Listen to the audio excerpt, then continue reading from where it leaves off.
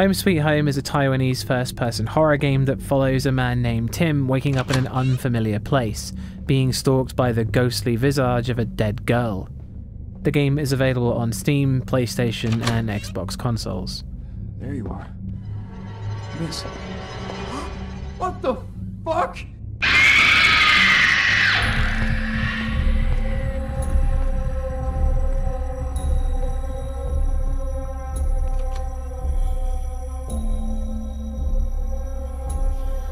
Atmosphere.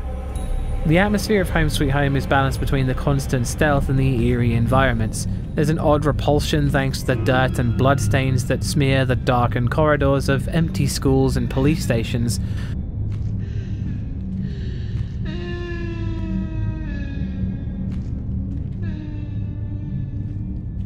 But what's more unique is the Taiwanese folklore that's sprinkled throughout the game. Red string tied around doors to keep them closed, and the eerie statues and figures that lurk in the wooden house. The game has an electric feeling, like you're being watched and you're not alone in the few moments that you spend away from your pursuer. Though some places are more atmospheric than others, with the wooden house being full of unnerving scripted events and creatures straight from folklore itself, lurking just out of reach.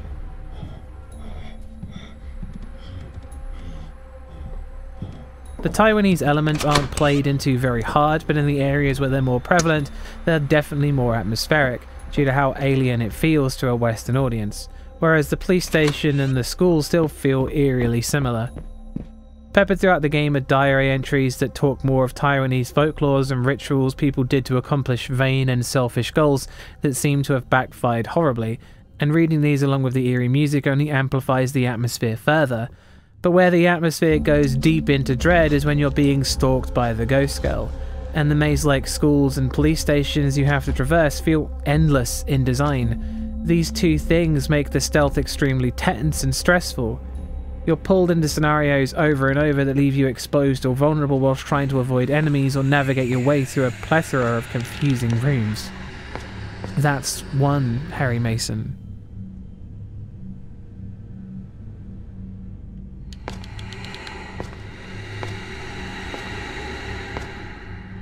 Scares. Most of the scares come from the close encounters you'll get whilst dealing with the ghost girl. She never leaves the area, roaming endlessly and putting pressure on you until you escape. Get seen by her and you'll have to run and hide in the nearest locker or try to defend yourself. Though this is sometimes just a one-hit death if you can't get away.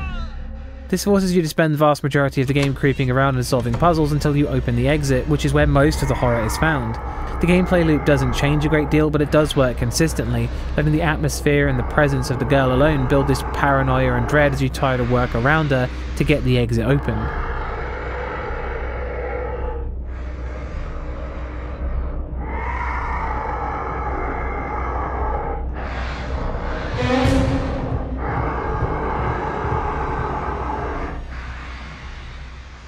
The game sets the player up time and time again by luring you into a scenario and then having the girl appear to cause panic. And though some of these scripted sequences are predictable, some of them are actually really well done.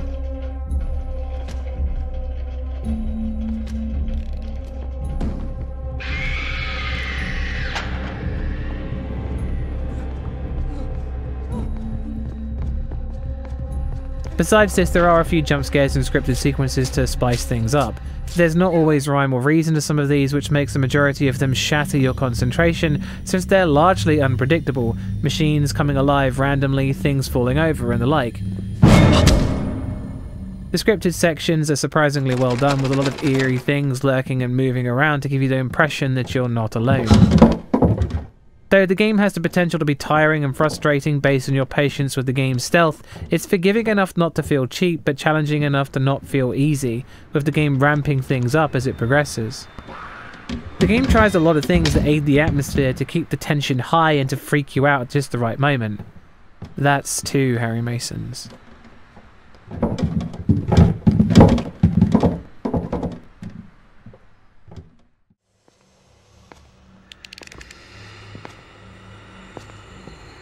Sound design.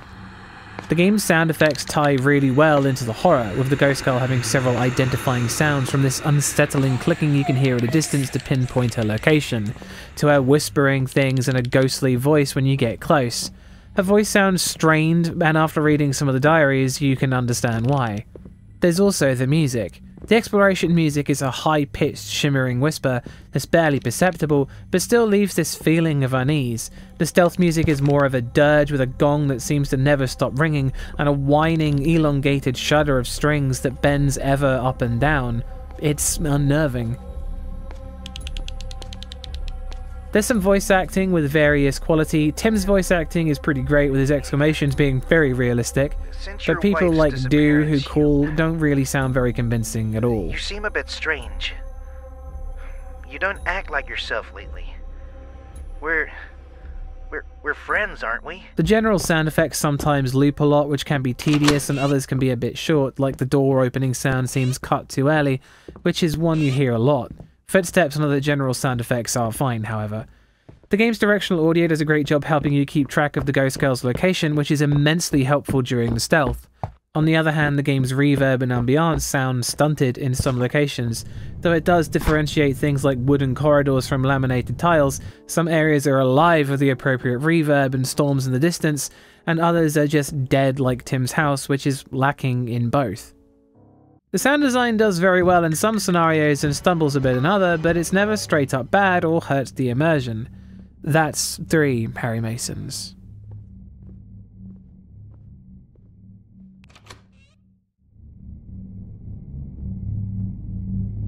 Gore. The Ghost Girl emerges from blood splatters on the wall, and you can sink into a giant pool of blood at one point too. There's a healthy spray of it in nearly every area, and you can't go really very far without seeing it in some capacity. Though it goes deeper and more vile than that, with a section featuring the girl throwing up more blood and nails, which is just disturbing.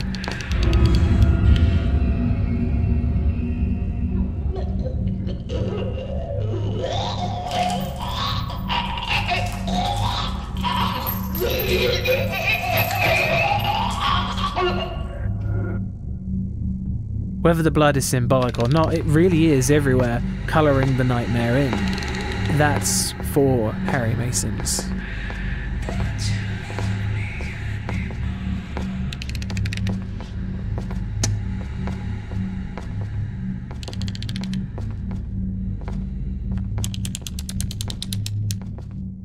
Story. The story follows protagonist Tim as he chases after his wife Jane in a series of surreal nightmares. The game was incredibly hard to understand and mostly just felt like a series of surreal nightmares, with the only through line being that you were chasing Jane, which isn't actually too far from the truth.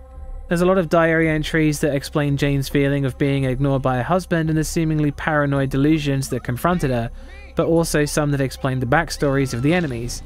Things like news reports cut in randomly to explain certain things that are going on, but due to the nature of the way the game's narrative plays out, most of it feels disconnected, and it's hard to see the relation when you're playing it in the moment.